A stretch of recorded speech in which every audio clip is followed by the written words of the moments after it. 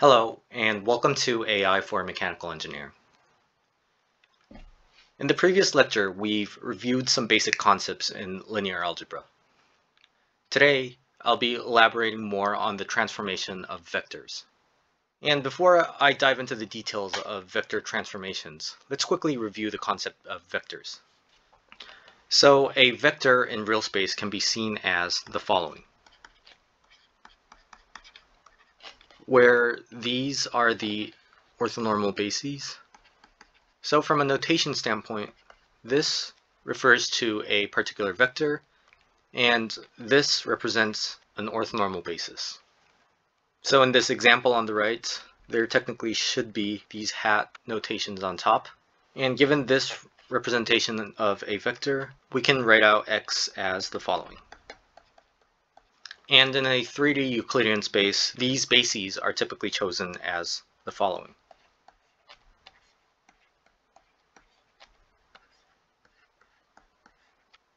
So the key takeaway here is that vectors are represented as a linear combination of each basis.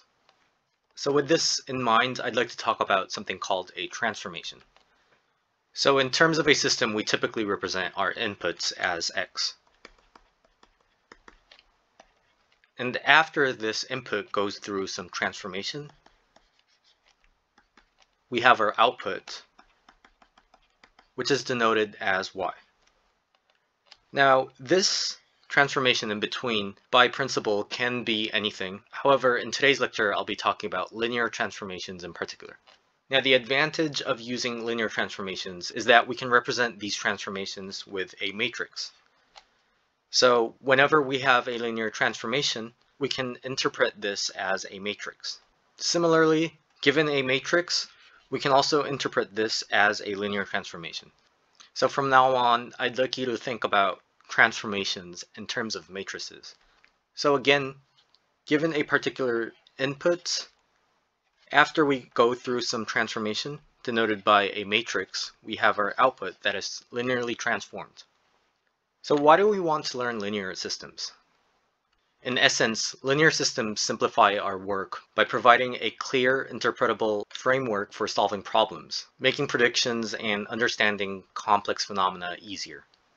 Now the question is, how do we define linear systems? Now by definition, we have two major properties that a linear system has to satisfy. The first is superposition, which is another term to represent that the system is close to additivity, and homogeneity, which is another term to represent that the system is close to scaling. So in other words, a linear transformation can be seen as a function or mapping within the vector space that preserves addition and scalar multiplication. So first, for superposition, again, this term represents that additivity is preserved, meaning that taking a transformation after adding two individual elements gives the same result as taking two separate transformations of each input and adding them up separately. So this expression represents superposition, and let me take a quick example. Let's say we have our transformation defined as the following and two example inputs. So to see if this transformation is linear, let's try adding both inputs and take the transformation. Now let's try taking the transformation of each input.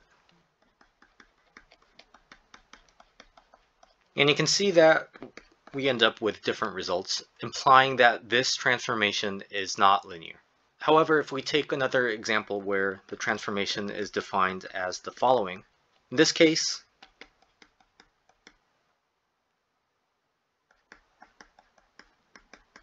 you can see that we end up with the same results, implying that this transformation is indeed linear. Now moving on to homogeneity. Again, this was the word to represent that the transformation was close to scaling operations.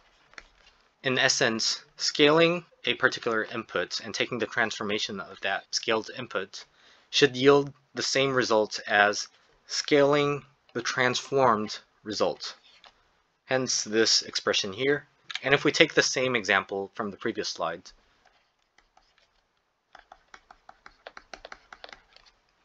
let's say our scaling factor is 3 and input is 2.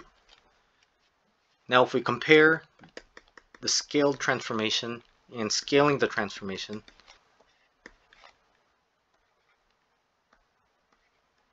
in which you can see that the results are not the same, implying that this transformation is not linear.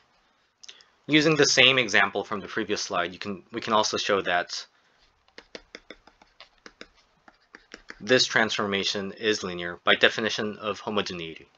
So to summarize, a system or a transformation is linear if it satisfies superposition and homogeneity at the same time. And here are some examples of linear or nonlinear transformations. So these are two examples that I've shown in the previous slides, but a few interesting transformations you'll see are that the derivative and the integral are both linear operations or transformations. Similarly, this does not satisfy the definition of a linear transformation. And you can show that this transformation is indeed nonlinear if we try using any of the definitions we've discussed in the previous slides. So the reason why we use linear transformations is because, assuming that we know the two bases of a given vector, and at the same time we know what the transformation of each basis corresponds to, then for any given vector, we can find the linear transformation of that vector. So again, we represent a vector as a linear combination of the bases, where A1 and A2 are unique. And here, if we take the linear transformation, we can represent the transformed vector as the following. So to summarize, linear transformations make it a lot easier for us to interpret the results, because all we need to do is to observe how the bases are linearly transformed. So now let's take a look at a couple example transformations. So first of all, I'd like to take a look at rotation operations. Is a rotation operation linear or not? And the short answer is yes, meaning that there exists a matrix M such that we can represent a rotated vector with a matrix. And because a rotation operation involves a particular angle, we represent the matrix itself as a function of theta. And I'm pretty sure you'll remember this form from other classes, but if we take a quick peek at what the answer is, a rotation matrix can be expressed as the following. Now let's see why this is the case. So let's start by looking at each basis separately. Starting with our first basis, you can see that this length is computed by cosine theta, and this length is computed as sine theta. Hence, the rotation operation with respect to our first basis can be represented as the following. Similarly, if we look at our second basis, this simply becomes minus sine theta, and this simply becomes cosine theta. As a result, we have this for the transformation of our second basis. So far, we've had a vector to represent the rotation of a given basis or vector. So if we combine these two, we can represent the rotation itself in terms of a matrix with our bases combined. So stacking our bases together so that we can represent a matrix, we get the following. And here you can see that we have an identity matrix, implying that the rotation operation can be finally written as the following. So in the first example, we found the rotation matrix by looking at each basis independently. And by finding what the transformation of each basis corresponds to, we were able to construct the entire matrix. The next example is scaling. So let's say we have a given input vector and we want to stretch this vector by a certain factor. And because we're preserving the direction, you can see that we use a scalar value to represent the stretching operation. Now at first glance, this might not seem like a linear transformation since there is no matrix. However, we can represent this scalar multiplication with an identity matrix, which preserves the fact that we're still representing the transformation with a matrix, hence implying that stretching or compressing a given vector is also a linear transformation. Now, in order to scale the elements separately, for example, if we want to stretch the x direction by a factor of a and the y direction with a factor of b, we can represent the corresponding transformation as the following. And again, we can find this transformation matrix by looking at each independent basis separately. So for example, starting with our first basis, you can find the first column of A as the following. For the second column, and combine these two to get our transformation matrix A. So based on the examples so far, we've learned how to construct a matrix that corresponds to this particular transformation. Now, the important thing that I'd like to emphasize is that I'd like you to have the intuition to be able to think about what the corresponding transformation is simply by looking at the transformation matrix. In other words, I want you to have the intuition to be able to see what transformation is being done simply by looking at the matrix. Now, the next example is projection. So again, the question is a projection operation linear? And by now, I'm pretty sure you've started to notice a pattern here. But again, the answer is yes, and I'll be showing why a projection operation is linear. So just like we did for the other examples, let's look at each independent basis separately. Starting with an example projection onto the x-axis, given a vector, the projected result will look something like this, where the x component is preserved and our second component is eliminated. So if we look at each basis independently, for our first basis, the corresponding transformation simply becomes this. And for our second basis, we do not preserve any information, hence we represent this with zeros. And finally, we have this as our transformation matrix for the projection onto the x-axis. Now, if we're projecting onto another vector instead of a given axis, let's say we have this vector. In order to find the corresponding transformation matrix, we can start by looking at each basis independently. So for our first basis, you can see that this length becomes cosine theta, and if we want to know the length of this component, we multiply cosine theta with a second cosine theta, which in turn gives us cosine squared theta. Similarly, if we want to get the height of this part, we simply multiply cosine theta with sine theta, which in turn gives us cosine theta multiplied with sine theta. And in turn, we've found our transformation for our first basis. Now, if we look at our second basis, we can start by drawing our second basis here.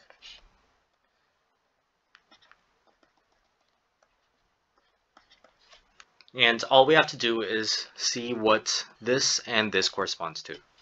So for the first case, in order to find this length, we simply have to take sine theta multiplied by cosine theta, which in turn gives us our first term here. And in order to get this part, we multiply sine theta with another sine theta, which in turn gives us sine squared theta. And just like we did for all of our other examples, if we combine these two parts, we end up with our transformation matrix, or the projection onto a given vector, defined as the following. Now, there is another way to represent this projection onto a given vector, represented as the following. However, before I talk about the details, let me quickly talk about multiple transformations. So let T1 be our first transformation, represented by matrix M1, and T2 be our second transformation, represented with matrix M2. Now the goal is to first do our transformation T1, followed by transformation T2. So if we graphically represent this, X, our given input, undergoes through some transformation T1 to yield Y, and y goes through our second transformation to yield our final result, z. Now we can start by writing out what y is, and y is our input multiplied with our first transformation matrix, and in turn z becomes y multiplied by our second transformation matrix, and because we defined y in the previous line, z can be finally represented as the following. And if we combine these two transformations, our final transformation or compound transformation can be represented as M2, M1. And the reason why we have this arrow here is because the transformations are conducted in this order, starting from the right to the left. So with this concept in mind, let's try revisiting this example where we had to define a projection onto a given vector. Now, viewing this transformation in terms of a compound transformation, let's start by rotating this axis by minus theta. And in turn, we end up with the simple example where our goal was to project onto the x-axis. So our first transformation can be seen as rotating by minus theta, followed by projecting onto the x-axis, and then finally we can rotate it back into the original coordinates. And because we know that our theta, or our rotation matrix, is cosine theta minus sine theta, sine theta, cosine theta, if we write out our individual terms, we end up with the following. And if we do the math, we end up with our final transformation matrix, which corresponds to the same result we've derived in the previous slide. So here are two different ways we can view a projection onto a given vector. And in the first example, we've looked at each individual basis separately, whereas in the second example, we've looked at the projection operation in terms of multiple transformations. Moving on to eigenanalysis. This is actually one of the most important concepts in linear algebra. So for those of you who aren't familiar with eigenvectors and eigenvalues and eigenvectors in short can be seen as the following. Given a matrix or a linear transformation, if we can find a scalar value and a vector that ends up with the same result as multiplying that particular matrix with the same vector, then we can call this scalar value the eigenvalue and this vector the eigenvector. And from a geometric standpoint, we can see that stretching the eigenvector with the eigenvalue yields the same result as the linearly transformed eigenvector. So to summarize, our eigenvector v represents the directions that remain unchanged under linear transformation A, and our eigenvalue represents the factor by which the eigenvector is scaled. So again, if we revisit the example of linear transformation, this time if each basis is given as the eigenvectors, then we can write the transformed results as the following, where each transformation is represented as our eigenvectors scaled by the eigenvalues. And as a result, we can see that the bases remain unchanged under a linear transformation if v1 and v2 can each be seen as a basis and eigenvector. So for those of you who aren't familiar with eigenvectors and eigenvalues, let's quickly review how we can solve for eigenvectors and eigenvalues. So because we started from this definition, if we start by representing this term with an identity matrix, we can simplify the equation as the following. And if we group this left-hand side with our eigenvector, we end up with this final form. And because we want to solve for the value of lambda and v, we don't want any trivial case. So for example, if this is equal to 0, we have our first trivial case. At the same time, if we have this equal to 0, we have our second trivial case. The third trivial case is where the inverse of this entire term exists, which is a case we don't typically want. So if we summarize this, we want to find a case where the inverse of this entire term does not exist, in which we can represent by saying that the determinant of this term is equal to 0. And if we solve for this, we find our eigenvalues, and for each lambda, we solve to find our eigenvectors. So let's revisit some of the transformations from earlier on in terms of the eigenvectors and eigenvalues. So starting with the projection onto the x-axis, we've previously defined our transformation matrix as the following. Now if we solve for the eigenvalues,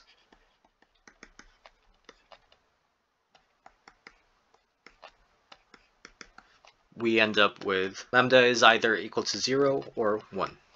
So our first eigenvalue becomes 0, and the corresponding eigenvector becomes this following. Similarly, for our second eigenvalue, the eigenvector becomes the following. Now one thing I'd like to note here is that if you look at the transformation between x and y, you can see that the direction has changed, implying that x itself cannot be a candidate for an eigenvector.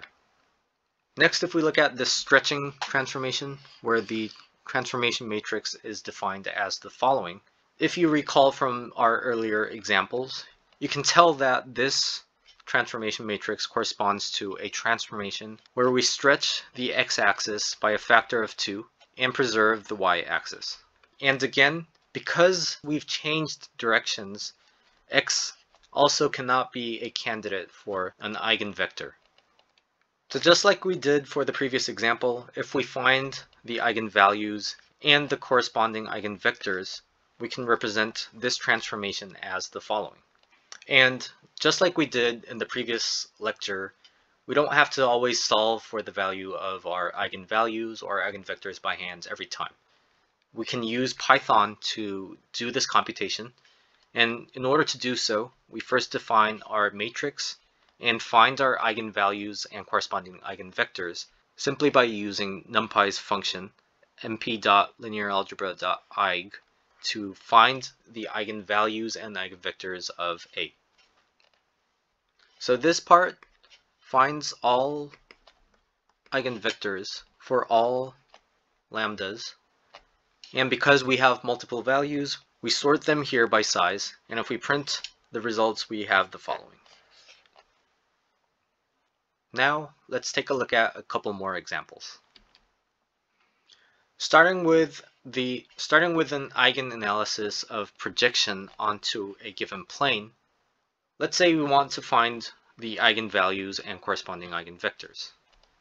If we choose an arbitrary x that is perpendicular to the plane, the projected result simply becomes 0, implying that our eigenvalue is 0.